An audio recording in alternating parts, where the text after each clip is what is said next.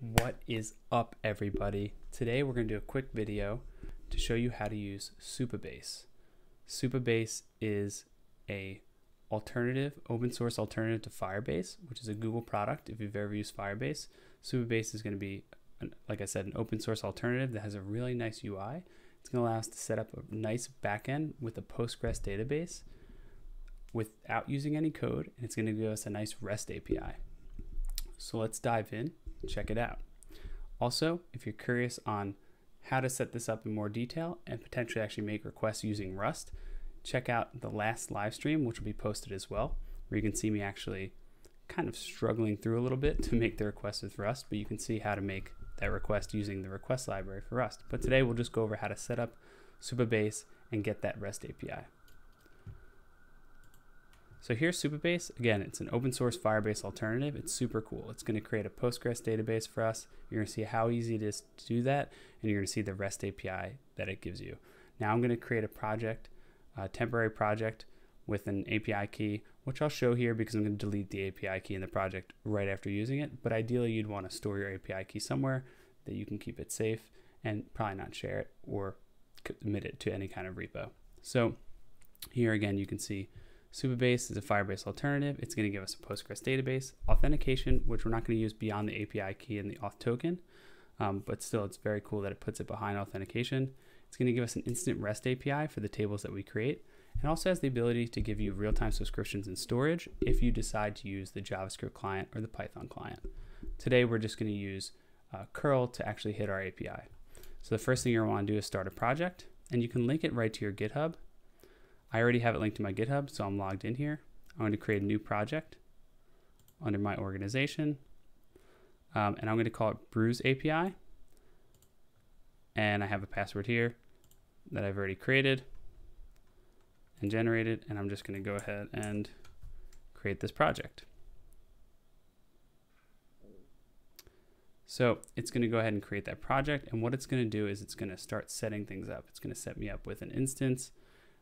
It's going to start setting up a database, and you can see it's telling you what it's doing. So it's setting up my Brew API, provisioning your database and your API endpoints. It also gives you some information to get started.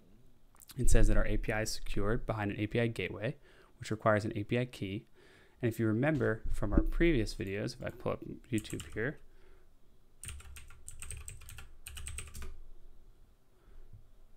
and you've checked out the YouTube, we built a serverless API with AWS Lambda, DynamoDB, Node, and TypeScript. There we're also using API Gateway because serverless functions leverage that as well. Here we're not going to have to write any code or write any functions. Supabase is going to handle that for us. And again, I'm not sure if it's Supabase or Supabase, but pretty cool either way. So you can see here it's still setting up my API. It takes a little while, a few minutes, but it's going to give me a key that I can use as well as an API secret. It's also going to give us our URL for our endpoint. So here's the URL for this project and the JWT secret, which I can reveal. I'm not going to do that just yet. While this is being set up, let me go over and show you where we're going to get our data from. So I've created a Google sheet here called Brew Data. This is just some data representing beers. If you've visited any of my other videos, like the early one on the React Native app that we created using reqwest, we used beers as an example. It's just something fun I like to use. So I created a spreadsheet. We have an ID column, we have a name column, style column, brewery name, and a rating. These are integers, and these are just strings.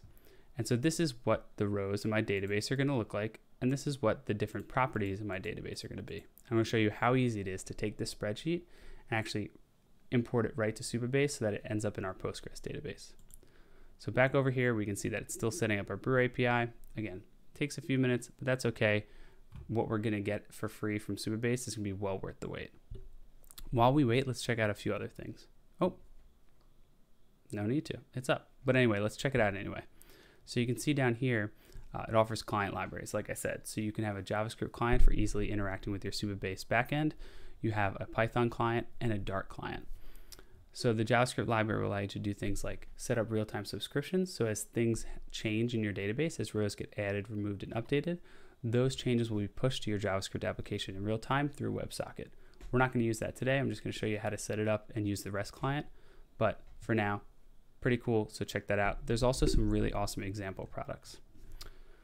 So we have our database now, we have our authentication, and we have some storage. Storage is where you can use to store files. So if you want to host images, things like that, something you would normally use Amazon S3 for, you can use Supabase for as well. So check this out. I'm going to go over to database, and you can see I don't have any tables yet. So I'm going to create a new table. I'm going to call it brews, and the description is beer data containing basic info about the style, brewery, and a rating. I'm going to skip enabling row level security, but it is recommended, so you probably would want to do this if you're actually going to run this project in production. So I'm going to go ahead and select import data from Spreadsheet. And I have two options. I can upload a CSV. If you're working with Excel or Keynote or Google, you can always download your file as a CSV and upload it that way. But there's also a very convenient paste text. And it says right here, you can paste from Google Sheet or Excel. So we're going to do that. We're just going to copy from our Google Sheet, super easy, paste it here, and hit save.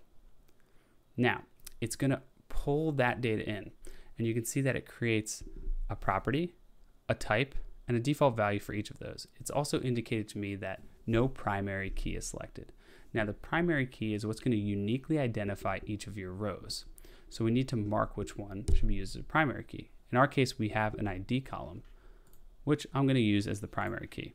So I select ID, hit save, and now it's going to create those rows. And you can see at the top here, it's adding 5 columns to brews.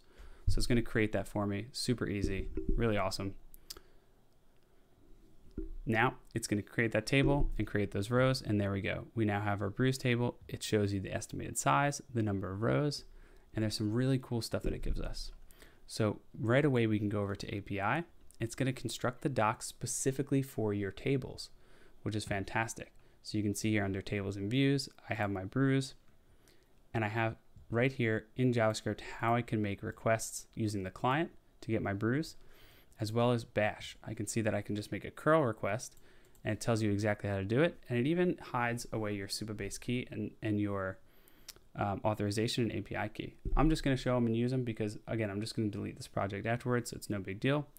But it's pretty cool, and you have the ability to show and hide those keys right here.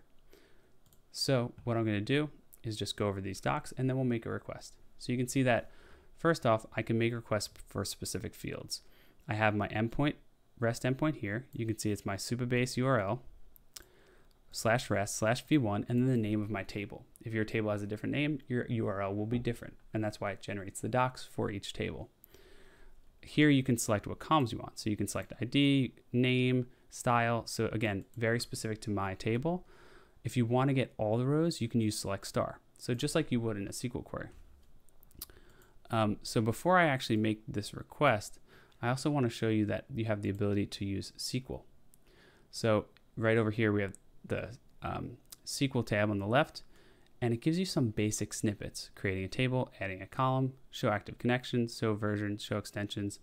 I'm just going to run a raw SQL query just to show you that this is in fact a table that I can use SQL to query. It's a Postgres table, so of course SQL will work just fine.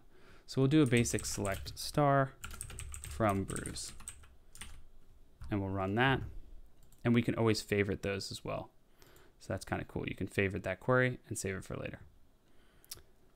So again, I ran it, and you see my results. There are my brews, and you can even do things like, let's say I want to select all of the beers that have a rating of, let's say 4. So, or we'll do 5. Let's do rating 5. So we'll select the brewery name, comma, the name from brews where rating equals 5. Run that. And there we go. We have 6 Point the Crisp and Carton Boat. So very cool. You can just run SQL here so you can see what's in your database. And of course, you can always just go here and view your database. You can view your rows in your table editor. You can actually edit things manually. So we have our brews table. You can create a new table from here. You can see I have my rows here. I can delete rows if I need to. I can insert a row. So you get this awesome UI for dealing with your Postgres database. And again, this is really great. It's very time saving if you want to spin up a product and you're not ready to spin up a backend, or maybe you're experimenting with your model and you're not ready to commit to anything. This is a great way to try it out. Again, it requires no code, although you can write code to create certain REST APIs, just like you would in serverless environment where you create serverless functions. Serverless functions are actually coming to Supabase soon, according to the docs. But again, you can write specific route code. But for now, I'm going to use what's auto-generated. So I'm going to go back over to my API. I'm going to go to Bash, and I'm going to see the API for my brews. I'm just going to go ahead and show my key for a second.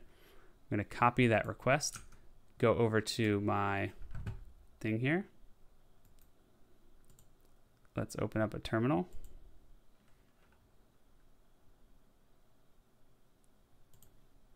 I'm just going to open up my Ubuntu shell. I'm going to paste that curl request, hit enter, and there you see I have my brews. I selected them, in this case by ID, but I'm actually going to modify that request so that I select everything. Run that, and there you go. I have a working REST API that's returning a response, and I can connect this to a JavaScript client with the client. I can get real-time subscriptions through the JavaScript client, or I can just use it as is as a REST API. So pretty cool. So yeah, I've enjoyed checking out Supabase. Again, I tried it on my last stream, so check it out. You'll find that on YouTube. It should be posted pretty soon. But yeah, definitely give Supabase a try. Again, if you want to spin up a quick API, work with your tables, try to figure out your model, just a really good way to start working on your product without having to think about what your backend solution is going to be, what language you want to use. Just a fantastic, I found it super easy. I used to really like Firebase, and I'm really loving this. So I'm excited to see what else they add. And yeah, that's it. Hope you enjoyed this video on Supabase. Definitely give it a look. And also, again, it's super easy. Create your own sheet. You can create a Google Sheet. The time to iterate is super quick. If you want to change your model, your database model, super easy to do that. You have a UI for it. You can upload a Google Sheet, an Excel doc, a CSV. Really loving it so far. So check out Supabase. Let me know what you think in the comments below, and I hope you found this useful. Have a good night.